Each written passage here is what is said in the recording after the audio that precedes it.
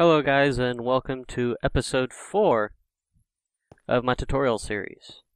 As you can see here, we're going to be talking about red power. Now red power is very good with redstone, which I'm going to be talking about in the next couple episodes, but first I'm going to explain how to make some of the alloys that you need to make said awesome redstone. And I'm going to be mainly talking about its power system in this episode with red power. So let's get started. The very first thing that you want to create is an alloy furnace. And you can see there's a little bug with red power. It shows its side here on the item frames, but trust me, it'll face different directions. So let's pop out the book here. Here's the recipe. You just need 32 clay, pretty much, to make this alloy furnace. It's a pretty simple thing. So let's go and get ourselves some of our bricks.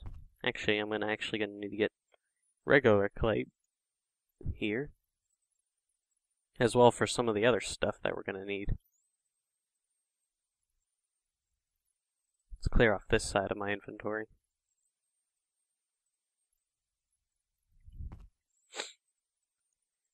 Now the recipe for the alloy furnace is just like I said, just like so. Oh, well, there's your problem. This is brick slab. I was wondering why it wasn't giving me regular bricks. Bricks. Oh, I did it again.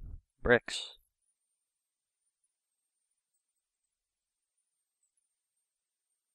There we go. Now we have an alloy furnace. It's a pretty simple machine. You can put it down here. Doesn't require any power, or it runs straight off of coal. You can see like so. It's got this 3x3 crafting table and then a smelting thing right here. Now there's a lot of recipes for certain components that you're going to be needing, and the first one being the blue alloy ingot. And also, there's also another recipe in here. If you'd like to check a look, there's also wafers. Now, wafers it's actually the silicone bowl that you cut up into wafers, and those are used for more advanced components. As you can see, the blue alloy ingot is 1 silver and 4 nickelite. Luckily, I got a bunch of this stuff with me. So I'm going to go and get rid of these recipe books. Let's throw in, I don't know, 4 nickelite and 1 silver. Just like so. As you can see, it starts to smelt. Now, the other way to make a silicone bowl, see, there's a blue alloy ingot. Now to make a silicone bowl, you need to take 8 coal and 8 sand. It's like a bunch of carbon, or more like silicon. Silicon and carbon. You get yourself 1 silicone bowl. Now this by itself isn't very useful. However, if we go and create a tool called a diamond handsaw, it'll allow us to cut up these bowls, pretty much. You can check the recipe for it. Now, there are other handsaws, but the diamond handsaw is the only one that can actually cut up the silicone bowl. Requires 3 sticks, 2 iron, and 2 diamonds. I did not grab any diamonds. But we only need 2 of them. Diamond. And it's made like so. 3 sticks, 2 iron, and 2 diamonds. Get ourselves a diamond handsaw. Nice. Now, it's not a one-time use, but you have to put it in a crafting table with whatever you're going to be cutting up, like this silicone bowl. As you can see, we got ourselves 16 silicone wafers. The diamond handsaw took 1 durability of damage, but, it's useful for I don't know how many times. And as you can see, there's many other handsaws. You've got an iron one, a green sapphire, ruby, and sapphire handsaws. But the diamond handsaw is the only one that can cut silicon boules. Now what you do with these boules, for certain other components, is that you combine them with 4 more nickelite. Don't worry, you get a lot of nickelite with red power. Especially if you dig closer to where redstone is, you'll find a lot of this stuff. As you can see, 4 nickelite and 1 silicon wafer get you a blue doped wafer. Nice. Now you might be wondering, what are all these components for? Well, I'm going to be talking about them with these. Now I'm going to skip these two and go straight to this battery box right here. This battery box will go and store power in the form of Blutricity. So if we go and look at the recipe. Oh, a little laggy there. Get rid of that and that. Battery box. Requires 1 blue alloy ingot, 3 iron ingots, 1 wooden plank of any type, and 4 batteries. And that battery crafting recipe is like this. 6 nickelite, 2 copper, and 1 tin. And that's just about... To make 1 battery box, you're going to need 1 silver, 3 iron, 1 wooden plank, 28 nickelite, 4 tin, and 8 copper. So it's sort of expensive with its nickelite. Look at that, 28. Trust me, there are some more that requires a lot more.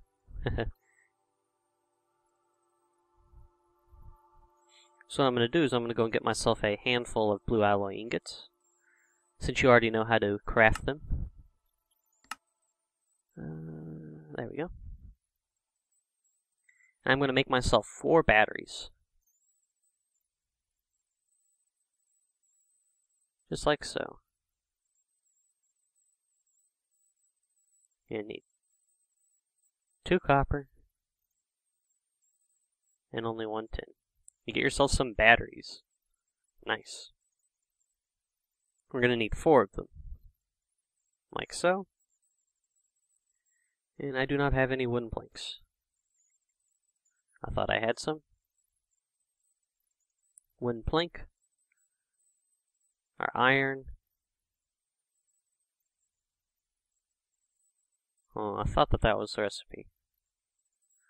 I'm going to have to check it.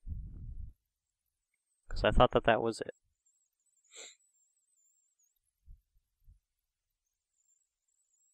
Yep, that's it. Did I? Yes, I got slabs. Oh, didn't want those. Where are you, wooden planks?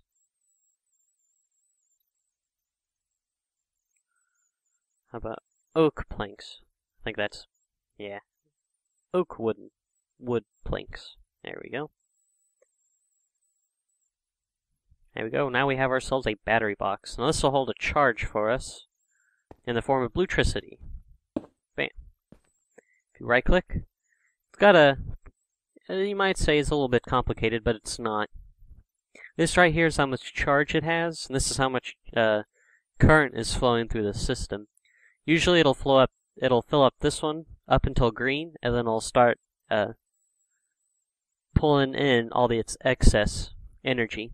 Then you can charge and discharge batteries with these 2 slots, which is pretty neat.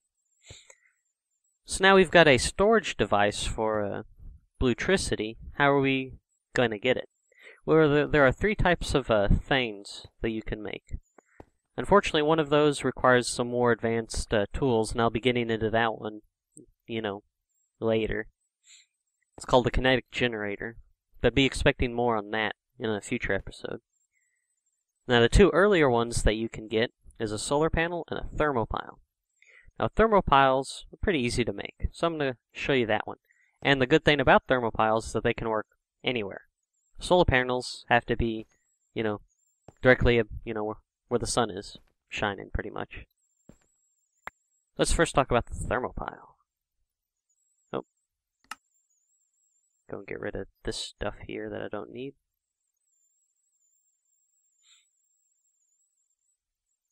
So we're going to need 2 blue doped wafers, 1 blue alloy ingot, 4 copper, and 2 iron, which is about 12 nickelite, 1 silver, 1 sand, 1 coal, 4 copper, and 2 iron. Just about. So what I'm going to do is I'm going to grab myself more blue doped wafers, because I'm going to be needing a lot of them.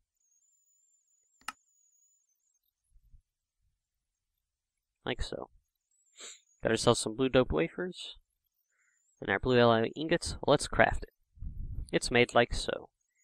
Take your blue alloy ingot like that, your blue doped wafers like that. I think I'm doing this right. No, I'm going to have to look at the recipe.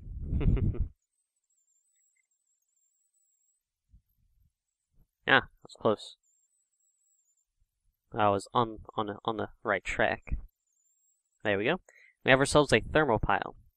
Now it generates its energy with water and lava. So by itself, it's not going to do much. So to get ourselves a pickaxe.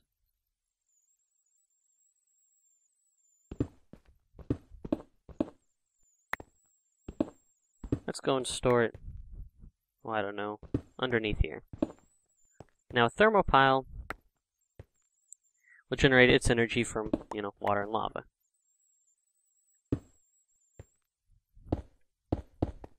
Usually to set up a thermopile, you usually have to have one lava source next to it, and all the other sides need to be water.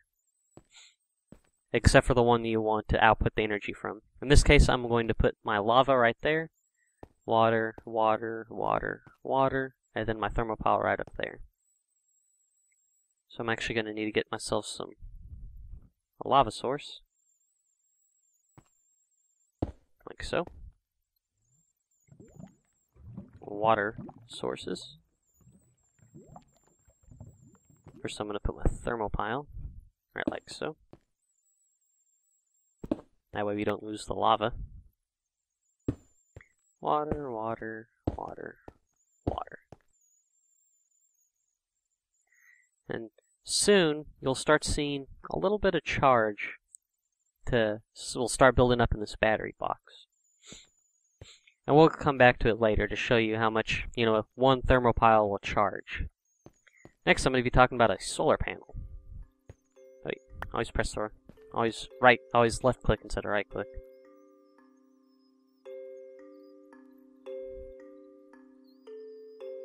So let's go into its recipe. It requires 8 blue doped wafers and 1 blue alloy ingot. So that's about 4 sand and 4 coal. Actually, that's about half of that. It's actually about 4 sand and 4 coal, 1 silver and 36 nickelite. It's a lot of nickelite for one solar panel. And its recipe is just like so. 8 blue doped wafers and 1 of those. Get you one solar panel. Let me also get another battery box, so I can show you how fast it charges compared to the thermopile. You'll put our battery box like so. Solar panel right next to it, and then it too will start to charge. Oh, you can see the thermopile's just slowly getting in there. Like I said first, this thing will distribute power through its systems, and it'll first charge up this one before it'll charge up its excess. As you can see, the solar panel is already there.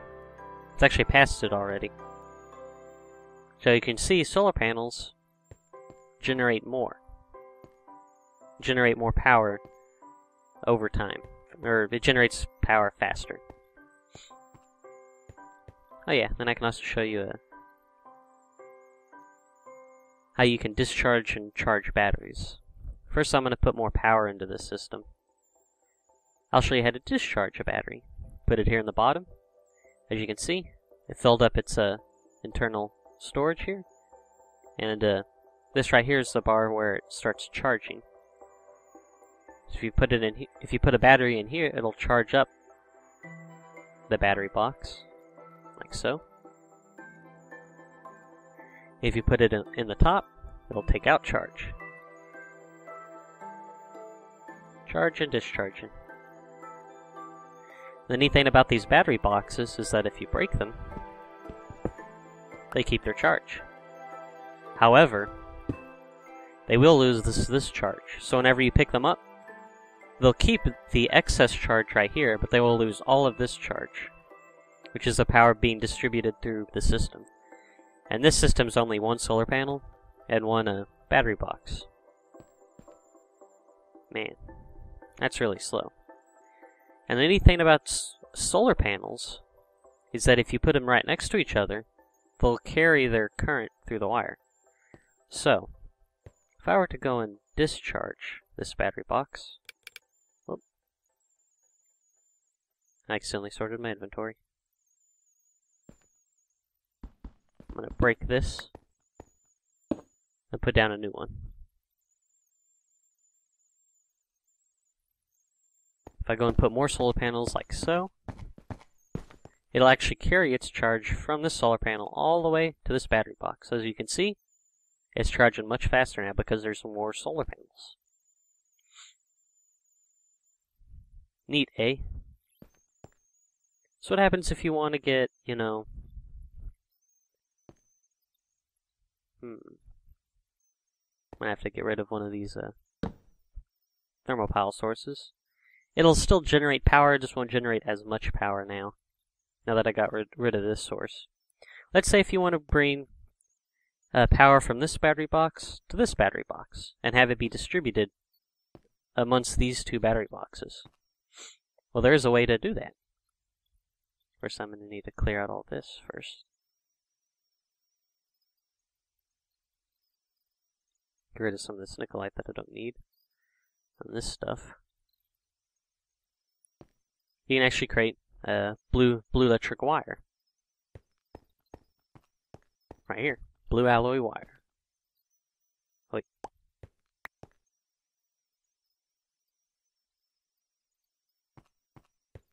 Let's look at this recipe. Now this blue alloy wire will make 12 blue alloy wires. So you're going to need 3 blue alloy ingots and 6 wool. That's about 3 silver, 12 nickelite, and 6 wool. So if we go and put our blue alloy ingot in a crafting recipe like so, and our wool all on the sides, acting as pretty much insulation, we get ourselves a blue alloy wire.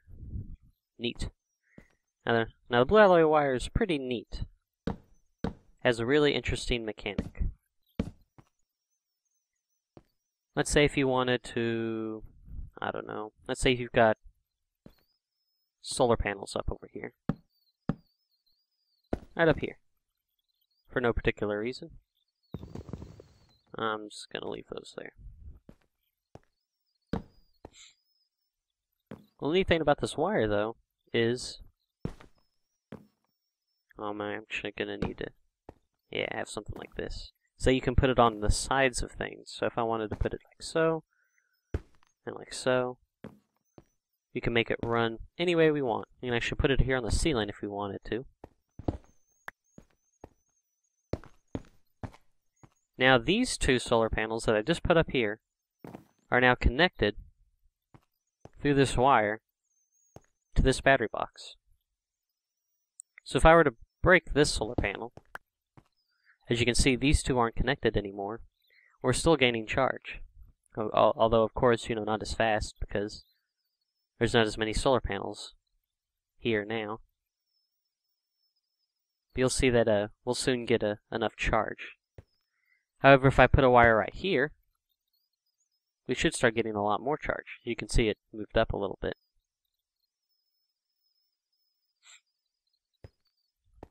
And we can actually run this wire to this battery box.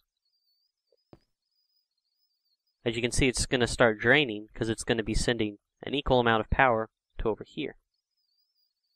Now that this one's green and this one's green, any excess will go first to the nearest one, and then it'll go to this one once this one is full. Neat, eh? Oh dang, look at that, we've already got some complex stuff already going on. So, I showed you the basics of how to get some blue electric power going on in your base, let's say. Now, what can you use it on? Well, there are some couple of machines that you can make. First one, these two being the blue electric furnace and the blue electric alloy furnace. You remember this furnace right here, which is used to make the alloy ingots and then the blue doped wafers. Well, this blue electric alloy furnace runs off of Blutricity. I'm going to grab both of them.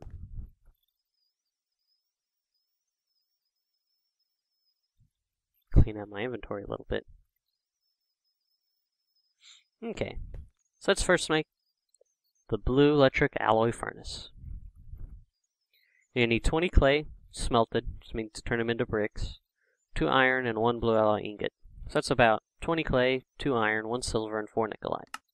Not a complex recipe at all. Pretty much take your bricks like so, and instead of filling out 3 more bricks down here, you take 2 iron and 1 blue alloy ingot. Usually whenever you see a machine that requires a blue alloy ingot, means that it's dealing with power pretty much.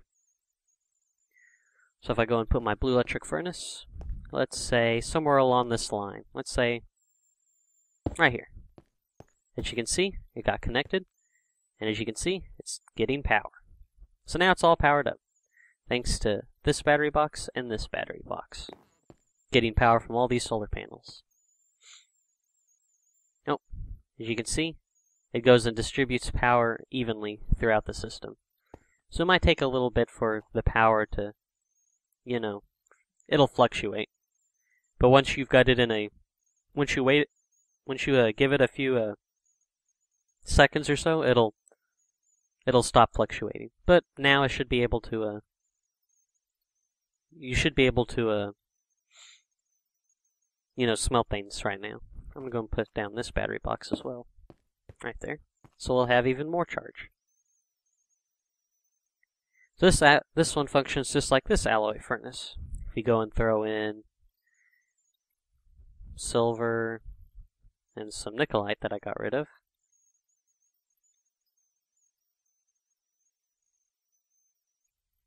As you can see, it smelts much faster than the other one. But as you can see, it's going to be draining power. There's a blue alloy ingot. Let's say if we've got some wafers. Put that in there. We'll get some coal and sand.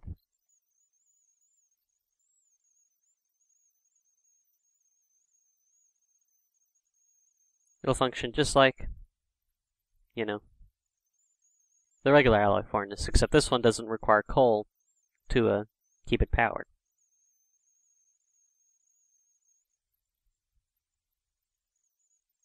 Pretty neat, eh?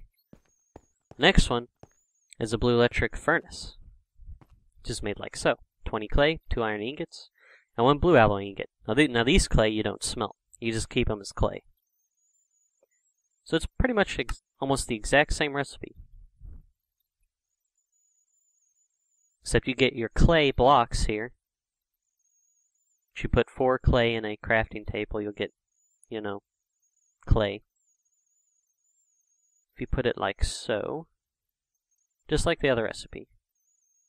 2 iron here on the bottom, and then 1 blue alloy ingot, we get ourselves a blue electric furnace. Aha. Go and put that here on the system. Aha. Got power. It's going to fluctuate for a little bit, but this one acts just like a regular furnace. Let's go and get ourselves some iron ore, let's say. Throw that in there. As you can see, it's much faster than a regular furnace, and it requires blue electric furnace, or requires Blutricity. But as you can see, it doesn't double, your output. However, if you go and put, dust in here, iron dust, where are you? Or pulverized iron.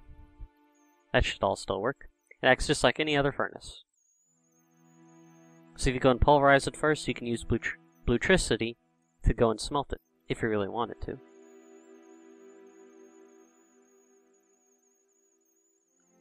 Well, that's pretty much Red Power's power system, practically, in a nutshell. There are a few other things that you can build, like a voltmeter,